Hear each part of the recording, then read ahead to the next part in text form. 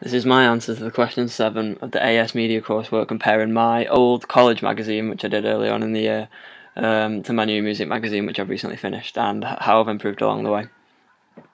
First off, on my cover page, I used a colour scheme, which I didn't use on the first college magazine. It was just all random colours. I used blue, pink, yellow, whereas on the music magazine I stuck to the one maroon colour for the colour scheme to give it a more professional look. Also, I used a better layout on the music magazine. I used a better layout in the way that I laid out the text along the middle with a banner, rather than just like one piece of information, one cover line along the left hand side. And I think it gives it more professional look, like a real music magazine. And I think I've improved in the sense that I've realised how to adapt the real aspects of a magazine into mine.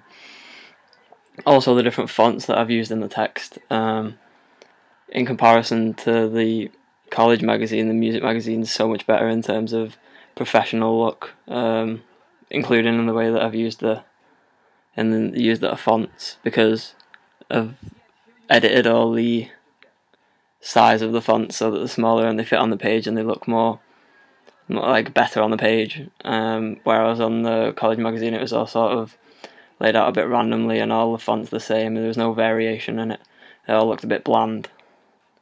Also, I think I've improved in the sense that I've took better photography in the college magazine. It was sort of like very fake, very staged, and I didn't edit it. I just, used the refine edge tool to cut around it and just stuck it on, whereas in the cover page of my music magazine, I did a lot of editing onto it, like the contrast, and I blurred the background and put another image over the top of it so it stood out, and I edited the brightness so it affected it, and like cast a shadow over the side of his face, and just made it all look a bit more professional. On to my my contents page. It looks professional, and I've improved in the sense that the layout is more, it looks better, because the layout on the college magazine, it's sort of very bland. It's just along one side and it doesn't fill much of the page, so it's not very detailed in the sense that I just put what it was rather than information about it, whereas on the music magazine, I said what would be on the page and then a little bit of information underneath it, so you can identify which part you wanted to read and then just pick it out because it had more information underneath of it. Also, like I said about the cover page, I have much better photography now. I edited the image on the music magazine, whereas I didn't on the college magazine. It looks very staged and very fake, and it just doesn't look like it fits on the page. Also, the text on the page that I've used on the music magazine, I've put bits in bold and put bits in smaller case and bigger case to create a variation, like a differentiate between like what's information and what's specifically on the page. Whereas on the college magazine, I just put it all in the same font, the same size. It just all looked very very bland, very the same, very similar all the way throughout, and it didn't create this aesthetically pleasing side of it.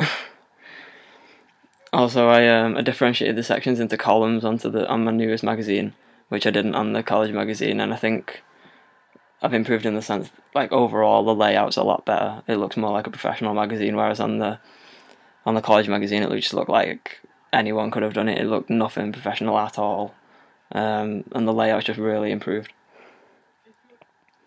Also, the text and the images and all, like, continuing on the layout, it's all sort of bunched together and there's no real like professional look to it on the college magazine, whereas on the music magazine I've laid it out very specifically. I've been quite articulate in the way that I've laid it out, so it looks quite professional, like the way I've put the editor's message and the regular and the features to differentiate which ones are which, and the little bit of text over the image. I think it just makes it all look, all in all, a bit more professional and more like a real magazine, whereas on the contents page of the other one, it just looks a bit like unprofessional in the sense that it's all clumped together, all not very differentiated. It's just, it's not got as much editing in the photos and stuff like that, and it just looks a little bit bland. The double page spread, I didn't do a double page spread for the college magazine, but I've improved in the sense that, like I said, the layout and the fonts and the editing of the image, the way to create the contrast and the shadowing and hence the brightness and stuff like that, and the layout. In comparison to the other pages that I did on the college magazine, I used a much smaller font, like put the questions and answer sections in bold, which I would have never done if I did it on the college magazine. Just all in all, over the pages, a quick overview. I improved in the sense that the layout is a lot better.